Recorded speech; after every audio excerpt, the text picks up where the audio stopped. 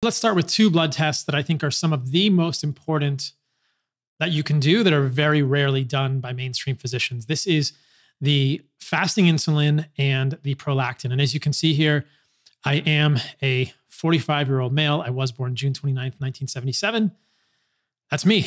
This is my blood work. So my fasting insulin was 3.2 micro IU per ml on this blood work, which was in mid-March 2023, and my prolactin was 10.5. Now, for context, usually almost every single time that I've done fasting insulin, it's right around 3 micro IU per ml or lower.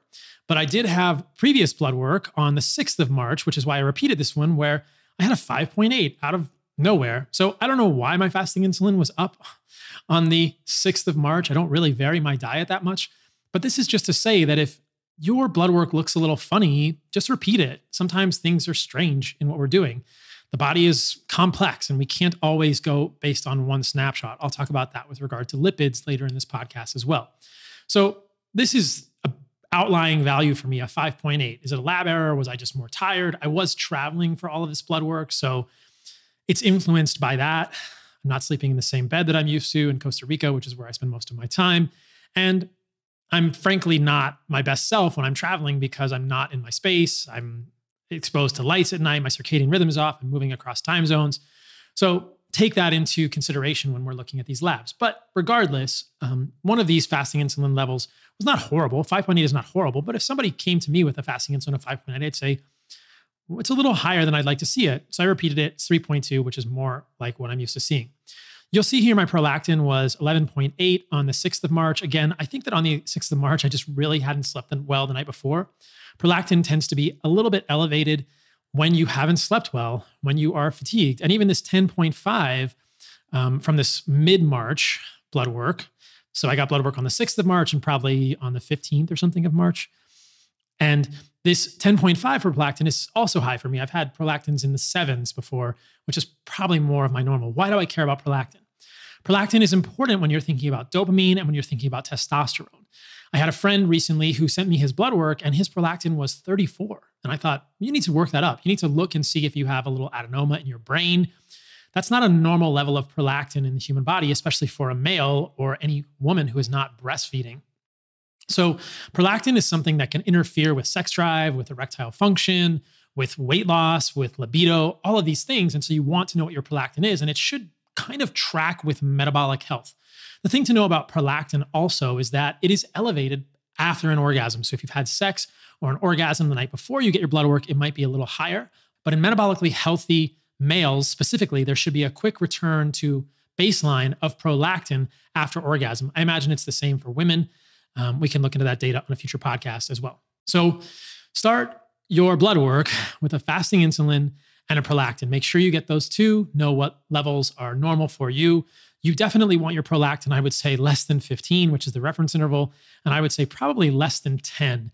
And understand, like I said, that if you are very tired, fatigued, or had sex right before this test, it might not be a totally accurate measure of things. But if your prolactin is in the 30s or in the 20s or in the high teens, something is off there and you need to dig into that. And if your insulin is really much above 4 or 5, then you need to think about what is causing insulin resistance. And a theme throughout this podcast on blood work, and as I talk about blood work in general, and health of humans in general, will be that there is no greater metric to understand than your insulin sensitivity. And I think there is no better test than fasting insulin. I simply do not understand why more physicians do not order fasting insulin, probably because as doctors, we are taught only really to think about that test in the setting of type 1 diabetes. But this, as I've said before, and I will say again, I think if more people ordered fasting insulin, if more physicians ordered fasting insulin, more nurse practitioners, more PAs, and more patients were empowered to ask their physicians for fasting insulin, it would change the face of medicine because we would see how many people have elevated fasting insulin. They have subclinical insulin resistance, subclinical metabolic dysfunction, and then you can start taking action on that. I'll talk in this podcast about what you can do to take action regarding that. Cliff notes, it doesn't have to do with removing sugar from your diet in the form of fruit and honey. I think that's actually not a problem for humans, though that's a controversial view. I've spoken about it in the past.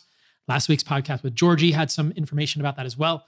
The major thing I think you need to do, the two major things you need to do if you have an elevated fasting insulin is think about your baseline cortisol levels, and I'll show you my cortisol to DHEA in one moment. And what is raising your cortisol? Is it leaky gut? Is it gut inflammation causing cortisol to be elevated because of this fragment of gram-negative bacteria called lipopolysaccharide or endotoxin that's moving into your body? And limit your consumption, your intake of omega-6 primarily, but also don't overdo omega-3 polyunsaturated fatty acids. I think those are the two main drivers of insulin resistance in humans. So you want to know what your cortisol is, and let's go to that. So you can see here this is from March the 6th, blood work. My morning cortisol was 15.8. Again, previously my morning cortisol was 10.0. This is probably some indication of poor sleep as I'm traveling, but my DHEAS is 126 and previously 139 micrograms per deciliter. So this ratio, cortisol to DHEAS, is perhaps the single easiest, but also most powerful ratio to assess how stressed you are and to potentially assess your longevity or the trajectory that you are headed toward in your longevity. What do you want this ratio to be? Less than 0.3. You can see that even in my stressed state with poor sleep, my ratio is 0.124. So I'm not in a bad spot. And the ratio was even lower when I was perhaps a little better slept in November, 10/139. Both of these are the same units, micrograms per deciliter. So understand what your cortisol is. Get an AM cortisol. These are both AM fasting cortisols. And if you are really interested in knowing where your cortisol level is, get it throughout the day, because understanding your cortisol will give you many insights into your overall health and could help you untangle what is causing both non-alcoholic fatty liver disease, to foreshadow something I'll talk about later in this podcast, and your overall stress and insulin resistance. So again, let's repeat this. If your fasting insulin is elevated, limit polyunsaturated fatty acids, that is seed oils, corn, canola, sunflower, safflower, grapeseed. I've talked about this tons on previous podcasts and on my social media. And manage your cortisol. Get that as low as possible. It's stress reduction. It's improving your sleep quality. Whatever you need to do, think about what's raising your cortisol. Is it damage to your gut, causing, again, endotoxin, this fragment of gram-negative bacterial cell walls? When the gram-negative bacteria proliferate in the colon, this seems to happen. Talked about with Georgie last week.